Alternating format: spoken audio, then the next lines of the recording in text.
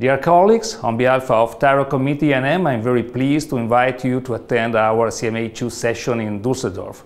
We are preparing new guidelines in the area of thyroid diseases, as this field is an evergreen in nuclear medicine but is still rapidly evolving. In particular, we will discuss about the new guidelines that we are jointly preparing with the Society of Nuclear Medicine and Molecular Imaging on molecular thyroid imaging and radioiodine uptake. Then we will discuss on the new EANM guideline on molecular imaging of medullary thyroid cancer.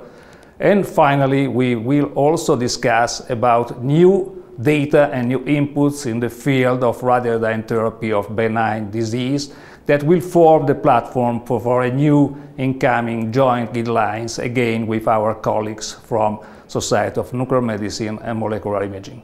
I'm convinced this session is a must for all colleagues that are involved in imaging and clinical management of thyroid diseases. So, see you in Düsseldorf.